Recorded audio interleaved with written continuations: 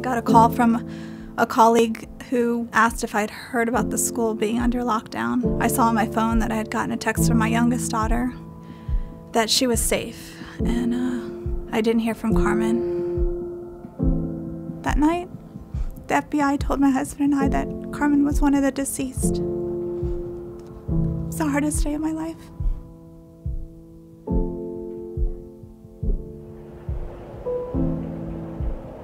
"100 people die from gunshot wounds every single day. We can't go 24 hours without news of another mass shooting somewhere in America, and this body does nothing about it." I don't want to see their smug faces about how much they care about law enforcement when I'm burying a sergeant because they don't want to piss off the NRA. Make up your minds. Whose side are you on?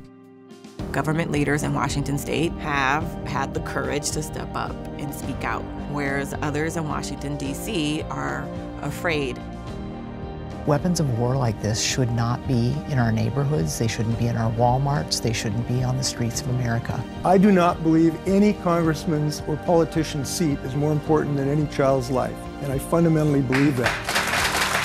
I sacrificed my son, and I need them to sacrifice more to help protect the kids that are still here. Carmen's no longer here with us. She no longer has a voice, so I'm going to use my voice as long as I can.